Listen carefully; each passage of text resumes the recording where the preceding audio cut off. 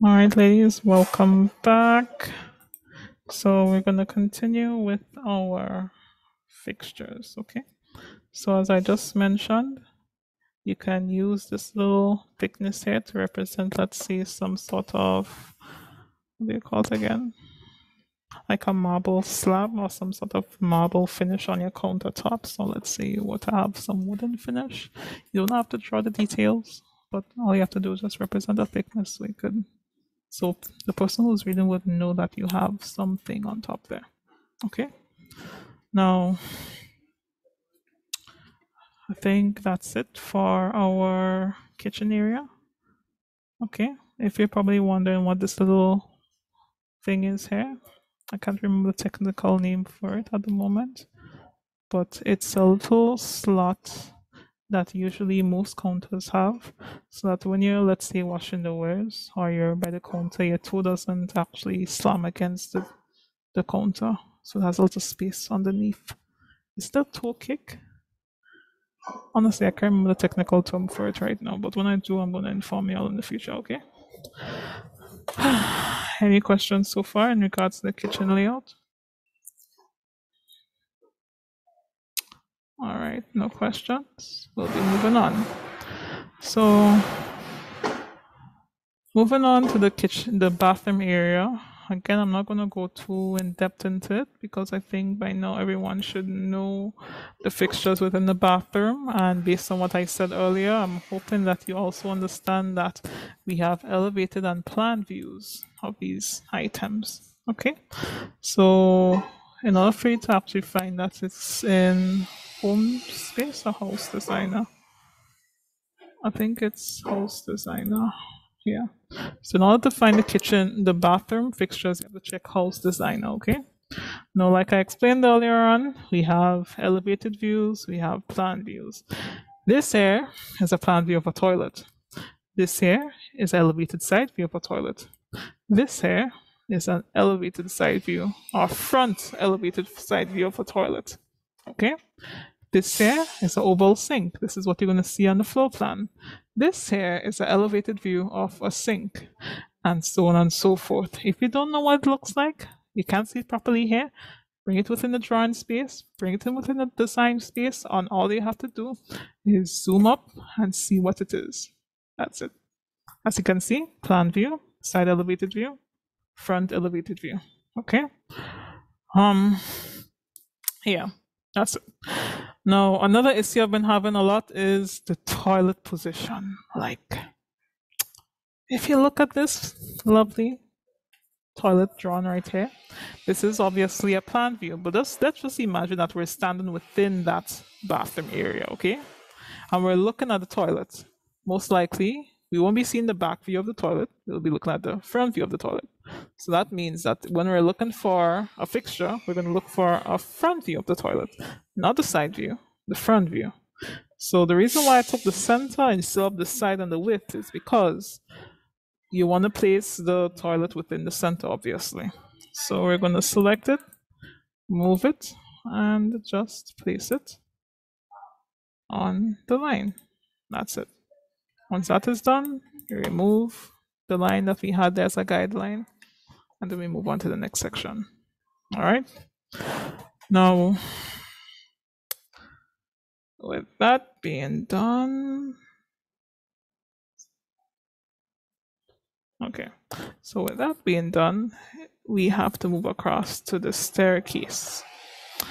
Now, this here might be a little difficult for some of you, but again, all I'm asking you to do is be patient with it. All right. For those of you who actually were there during the summer class, you would have an idea on how to actually do the staircase. I don't think there's much for me to explain, but for those of you who weren't there, sorry, but for those of you who weren't there, this may be a bit difficult for you to grasp on the first try. Okay?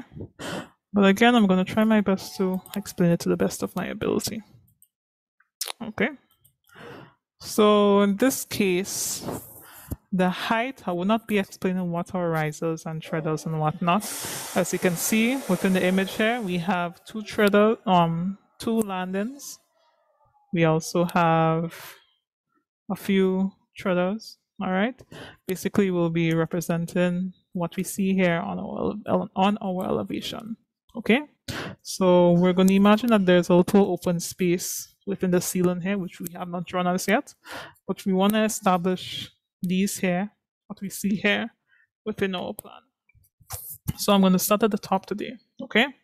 So the height of my step ups would be, I'll put it at 9 inches. No, I'll put 8 inches. Okay. So 8 inches, when you convert to millimeters, it's 200. Yeah, I believe it's 200. All right. So offset 200. And we're going to start at the top, downwards. Okay. So this here is our first landing. All right. How many, which is this portion here. Now, how many step downs do we have to go before we get to the second landing? We have 1, 2, 3, 4, 5. So I'm going to go down 1, 2, 3, 4, 5. All right. We're going to stop right here. Okay. Now, how do you represent it using this here? So again, you're making like a step down pattern here. All we have to do is just trim. So we're going to start with this one here. Trim this line, erase all these lines here. Trim this line, erase all the lines here. Trim these 2 lines, erase all the lines here.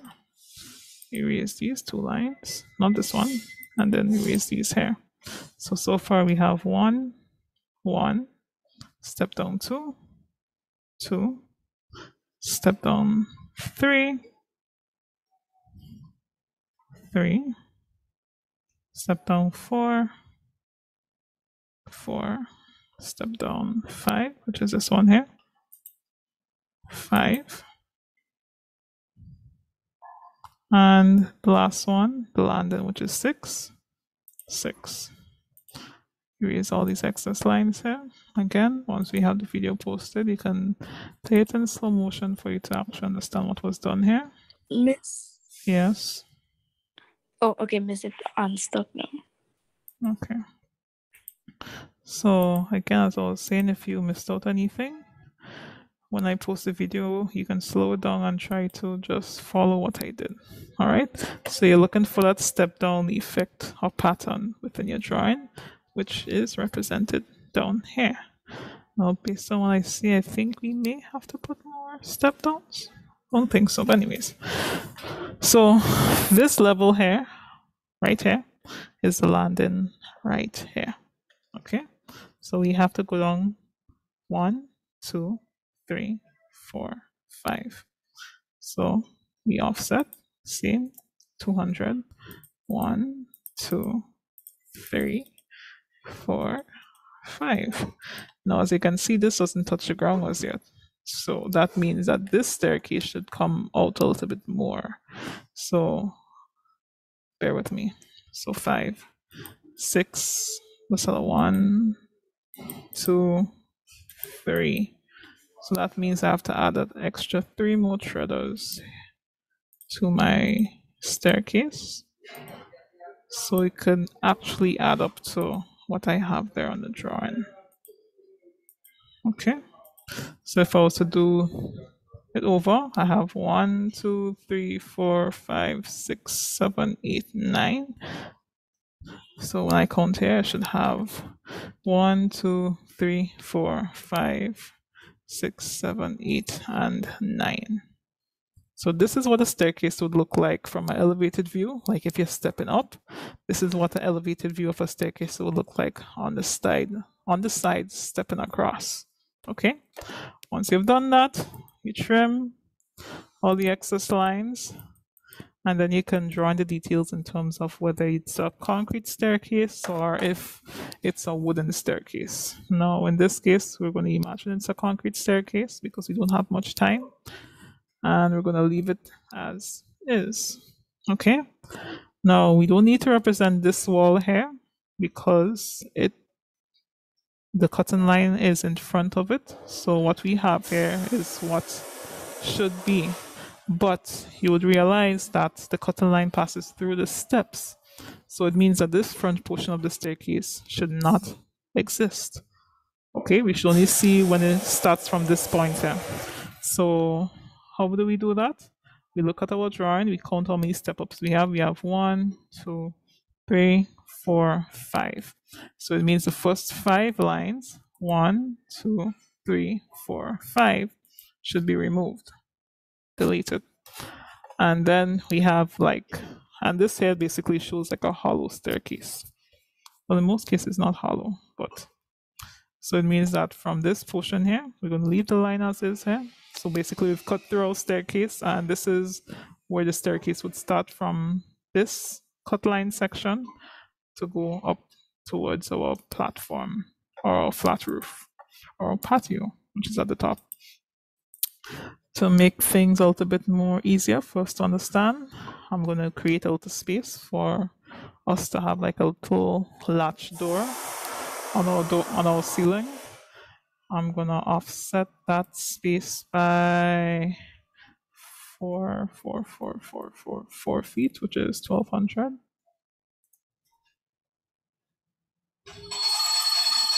All right. So it means that when the persons are coming up, they have to open the latch in order for, well, that's not enough space for that because you would knock your head here. You know what? Let's just make it a little wider. I'll make it out 5 feet instead. Up, offset.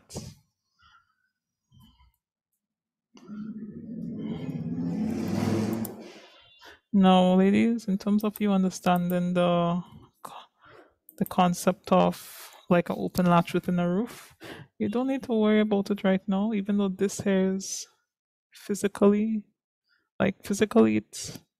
it's not applicable within a floor plan, but I did this section here for you to understand the elevated view of a staircase and the side view of a staircase. Okay, so don't be scared. You won't be getting something like this for exam. Even though actually, if you were to try to climb up here, you would knock your head on this here. But honestly, our child, but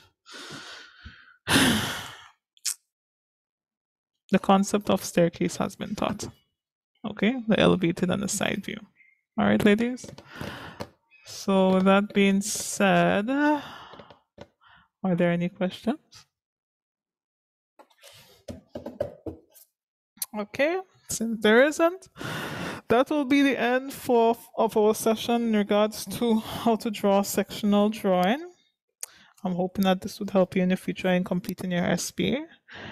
There's also one more section you have to do, which is labeling and dimensioning, but I'll reference you to the textbook so you would know how you should actually do the labeling of a sectional drawing. Okay, so I will not be teaching that section. I'm going to actually just give you an example of one that is labeled, and then you're going to complete it before the deadline.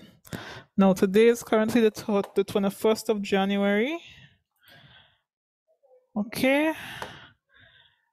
This deadline for this building drawing will be in the next 2 weeks. So that would be the 4th of February. Okay. So the floor plan, the roof plan, our foundation plan, the 2 elevations, and the sectional drawing is due on the 4th of February 2022. All right, ladies. I hope you remember that date. Write it down. Once you've completed that, we should be okay. All right. Next week, God's willing, we're going to move on to site plans. Once we've completed site plan, then we're going to start geometry. So most likely either the first week in February or the second week in February, we're going to start doing our geometry. Again, we've completed most components within geometry, like tangents and whatnot. So we're going to be focusing on the 3D aspect, like isometric drawings, auxiliary views, orthographic views, those kind of stuff. So you can compile your geometric section of your SPA. But that shouldn't take us a very long time to do. Okay. So with that being said, ladies, Do enjoy the rest of your day. Again, I thank you for your patience for this session, and please attend your next class. All right, I'm sorry for letting y'all off a bit late. It's not like me to do such. All right, so bye. Bye, miss.